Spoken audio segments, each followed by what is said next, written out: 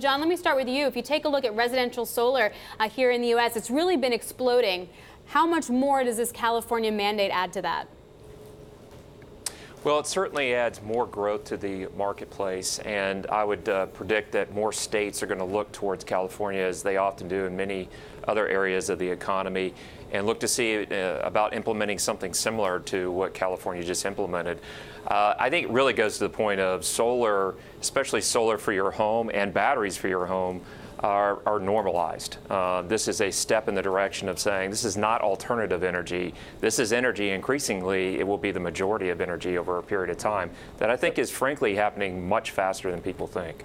So, Hugh, if you take a look at, say, the companies involved that could benefit, what was the market reaction when we heard this, and what is it, and what's the reality behind it? Sure, so really surprising. What we saw is that the solar equities really jumped on the news, and not just the players you would expect that are just focused on residential solar, the Sunruns, the Vivants, even Tesla to a degree.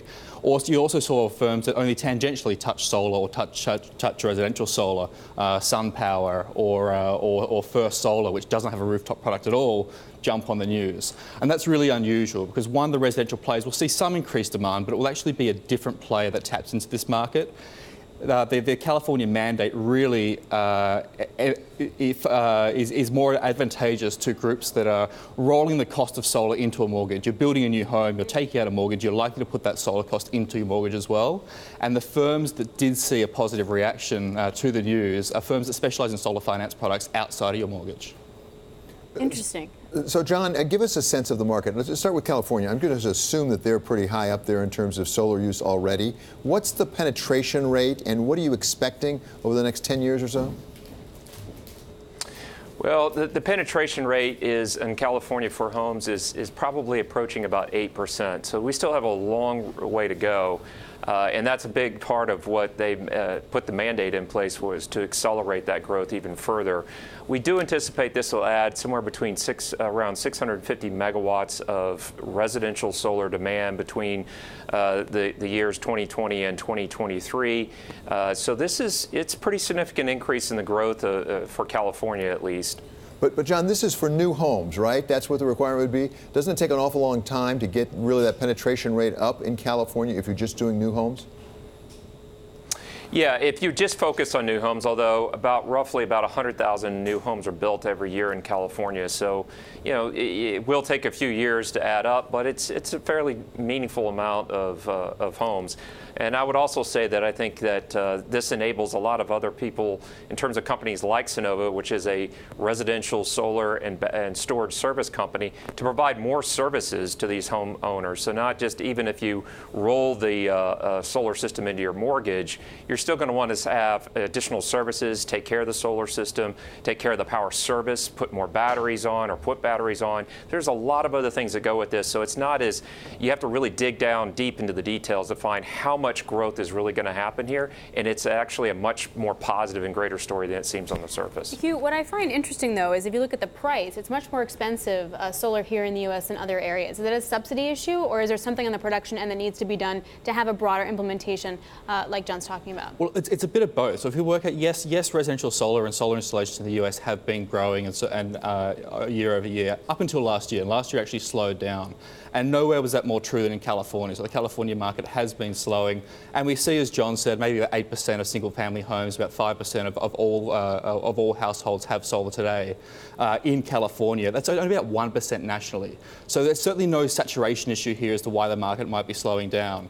One issue is pricing. And in the US, we're paying about twice as much per watt per unit of solar as you might be in Germany or the Netherlands or Australia or the other mature residential solar markets. Because you install a bigger system, you're actually paying about 4 times as much here for a rooftop solar system as you are in those other markets.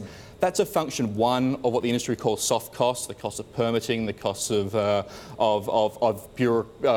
bureaucratic processes to get your system installed. And it's secondly a function of customer acquisition, the cost of marketing, finding your customer, arranging the financing to service that customer. Now, that's not so much a fixed cost as it is a willingness to spend to find a customer to install a system to grow your business. So really, if costs are to fall here, it needs to be a change to the way we approach a customer, a change to the way that the willingness we have to spend in finding that next customer and installing a system. So, John, is that your experience, that those are the soft costs that really are holding us back? That is largely true, and he's exactly right. The costs here in the United States are quite a bit higher than they are anywhere else in the world. Part of this is in the way that we subsidize, especially rooftop solar with the federal investment tax credit. We subsidize at a basis of cost, effectively. So we're asking people to, the more money you spend, the more money we'll give you. So it's a flawed construct in the subsidy, which we would like to see continue to move down, and indeed it looks to be phased out under current law.